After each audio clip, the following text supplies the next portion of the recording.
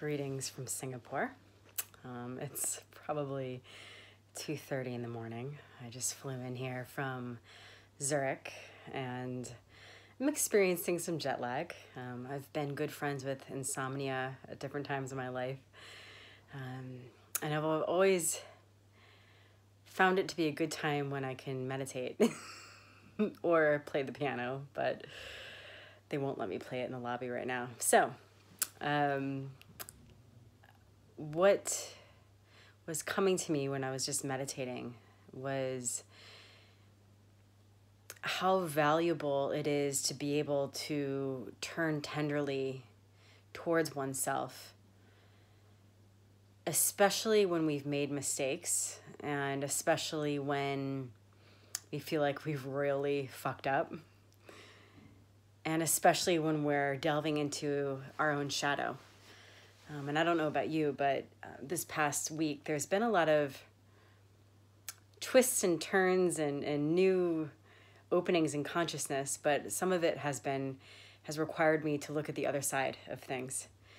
To own, for example, I'm not just an empath. I also am a narcissist. We all are. That we all contain all of everything inside of us. And I love how Michael Wood in the presence process, he always says the evolution of going from victim into victor. And part of that process is to be able to sit with the old pain that's still in our system, and as an extension, to sit with anything that's dark, that we haven't let ourselves look at, that we were scared to look at, that we refuse to look at. And when we allow ourselves to feel what we ordinarily would turn away from, judge, manipulate, in that ability to be with it and feel it, all this locked up energy just turns into life force. I was just talking with someone the other day, and she said, someone with your history of anorexia and bulimia and drug addiction, like the amount of life force that you have, that's a big testament. And it really made me consider, because I've had a few people ask, like, how do you have all this energy? And part of it has been that gnarly work of, okay, I feel like I'm going to die, but I'm going to sit with these pieces that are just my pain body. So what I find, though, still comes up for me, and I'm sharing it, especially if there was any history of emotional abuse or physical abuse when you were really young, there may be a pattern in you where you just turn on yourself so quickly and just decide that you're really bad. And so that the moment when you feel like you've done something wrong, it's not just a normal feeling of like, oh, I fucked up. And it can feel so much even bigger than that.